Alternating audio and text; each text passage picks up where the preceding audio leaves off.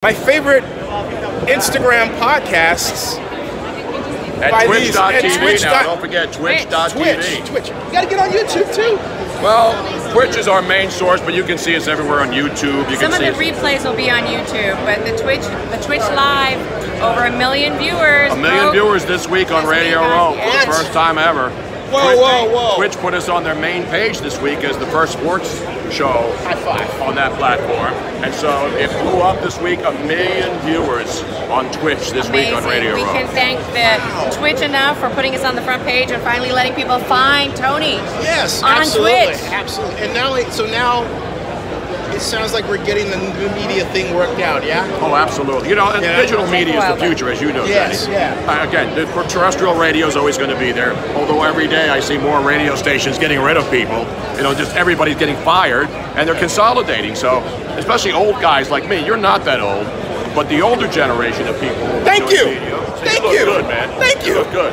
I'm getting older, and you stay the same age every year. Robin looks great every year. She looks fantastic. But if you don't embrace digital media, you better watch out. You'll lose her to a younger guy.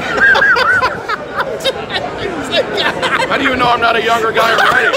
I just look old. That's the spirit. There you go. So anyway, it's a lot of fun. We do it every day. We have a studio in our wine cellar in Philadelphia. But we like to travel, so it looks good. You don't need $1 million worth of equipment. We have great cameras. People think we're in an actual TV studio when it's only our wine cellar. So you can watch us every day on Twitch TV, Tony Bruno Show, and we have a lot of fun. That's the first and foremost. You have to have fun doing this. Shifting gears, Kobe Bryant, your thoughts? You know, as a Philly guy, Kobe Bryant, Lower Merion, I knew his dad, Joe Bryant, who played for the 76ers. So I go back before Kobe was even born. His dad, Joe Bryant, we used to call him Jelly Bean, was a great 76er basketball player. And little did he know, and anybody else know, that his son Kobe would become one of the all-time greats, because Joe was good. Kobe is great. And so, growing up, Lower Merion, Kobe obviously had left a mark on Philly. You saw the memorials outside of the high school where he went. And then, of course, with the Lakers, where I lived there for 11 years, I was blessed to be there during the whole Kobe Bryant Shaq era when they won all those championships at Staples Center. So it's been an honor, and obviously the loss is still every single day. I wake up and I say, how is it possible that Kobe Bryant is not with us anymore? I gotta ask you guys a question about how, mutually, about bringing up the assault, which I thought was offensive myself. It was just so inappropriate.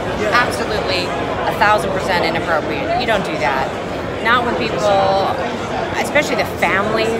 And it's not just Kobe's family. I mean, it's all the people. 9 people lost their lives, and a couple of reporters actually were suspended. And there's one comedian who put a really offensive tweet about Kobe Bryant. And now he's been suspended. He lost his agent, dropped him. She was reinstated 2 days ago. No, this is a comedian who does comedy on Twitter. The reporters, though. Yeah, the reporter was reinstated. Again, I don't think people should lose their job. I think they should be reminded that there are times to do things. Right. And you don't pull a 3-year-old story hours after someone dies in a tragic helicopter crash. It's not like Kobe was a mass murderer. It's a 17-year-old story. Exactly. 2003. No, but the story there was a story written 3 years ago I saw that was reposted. Right. You know, if that's what you're going to resort to as a reporter on the day, because you don't know anything enough about Kobe Bryant, that you're going to go onto Wikipedia and see what he did wrong so that you can bring that back up. That's just to me is callous. You have no sense of dignity or no sense of respect. And you know what I found more offensive is that when she was reinstated, she still made it about her and the editor. She didn't say anything else about Kobe. I was like, okay, so I was thinking, so it's really about you, right? So it's like, that was really horrible. I had to hear some sanity. It was just incredibly bad taste, and should never happen. I think, a lot of people resort to clickbait in situations like this, thinking that they're going to get more hits, and it doesn't matter whether it's appropriate or not, as long as they get the clicks.